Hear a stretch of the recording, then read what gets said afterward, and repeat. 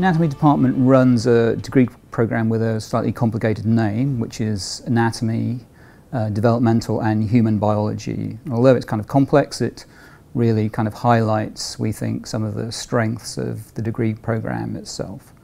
So anatomy, for example, it's kind of obvious what it is, but if you want to understand how the human body works, you really need to understand its structure or its anatomy.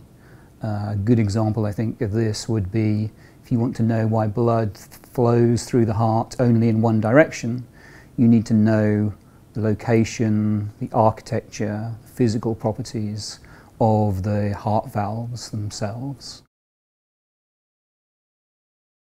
You need to be able to study real human bodies, and we're really pleased to be able to offer our undergraduates the opportunity to dissect human cadavers.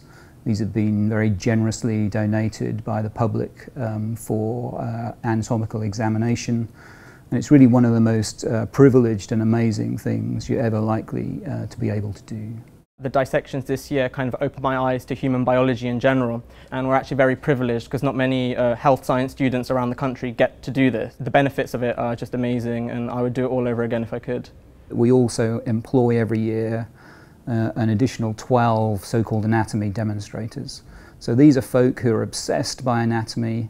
Most of them are trainee surgeons, and they're able to add their specialised anatomical knowledge for our students and give them real clinical relevance.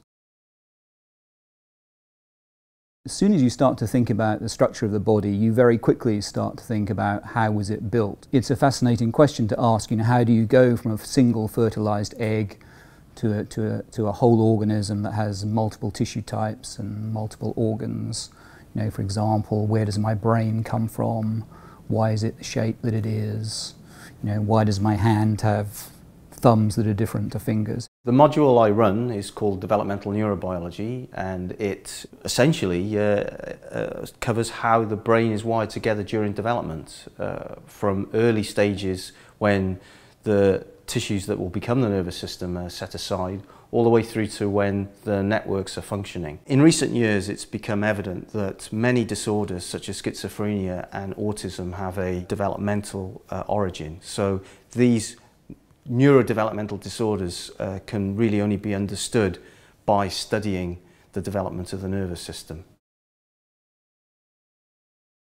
Human biology is a bit of a broad term, obviously, and it basically means biology that's most relevant to the human.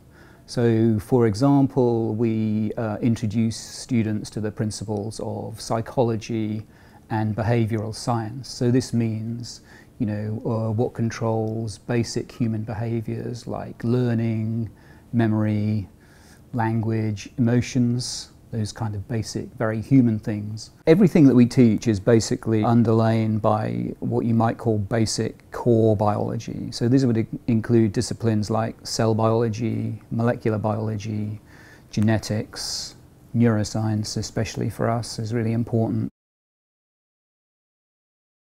We give our students the opportunity in their final year also to join in with a proper research lab, and I think that's actually one of the real highlights of every degree program. So I've been working in the labs with one of the lead endocrinologists for the whole of this year, and I was really inspired by the researcher because he's at the forefront of his field, and when he's so passionate about the subject, it kind of rubs off on you, and I spent ages, absolutely ages, just looking up all this research material, and I really enjoyed it. King's is a very friendly place to be. I think we look after our students very well. We really make an effort to nurture students, to get to know them, and I think this is the best way to draw out their potential and come out at the end with a very good degree.